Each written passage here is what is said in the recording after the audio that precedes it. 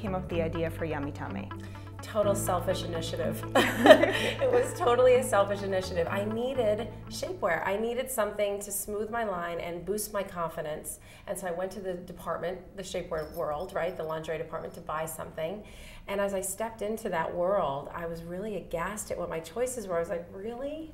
These are really my grandmother's girdles. Like, oh my God. I was so surprised at how little moving forward movement that it had, that department. But I still bought them all anyway because I needed them and I wanted to boost my confidence after my first child was born.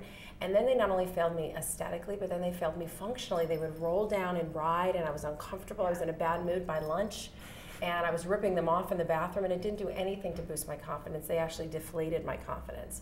So I just decided to take off my consumer hat and put on my designer hat and just make something for myself. It literally came to me, and you know, I've always been that kind of person, like if an idea comes, it comes. If I have to think a lot about something, it may not come as easy, you know, so it kind of just came to me and I said, I just want a tank top that can be shown off, that is not embarrassing, that can be used as an everyday layering essential. I mean, I don't know about you, but I wear tank tops all the time.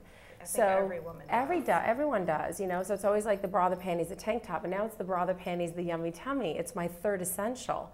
And I just wanted something to smooth and support my middle that I was not embarrassed to show off or wasn't gonna hurt me.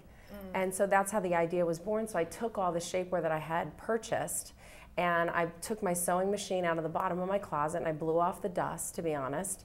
And there was a tear rolling down my face. And I felt so terrible at myself, and I'm like, I know what I want. And it was like, you know, the mad sewer. I started cutting up all the shapewear, and I sewed a panel together, and I sewed it in the middle of a tank top. And that was how the first Yummie Tummie was born.